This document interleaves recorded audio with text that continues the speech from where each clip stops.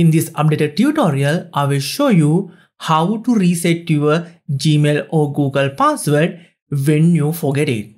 As well as using this method, you can recover your Gmail and Google account and password too. To start, open your default web browser. After opening your browser, go to search bar, then type and search how to recover your Google account or Gmail.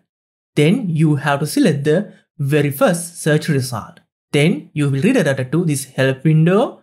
Under forgot your password, just tap the recovery page link. Then you will get this recovery window. Here, enter the email address that you want to reset or recover your password.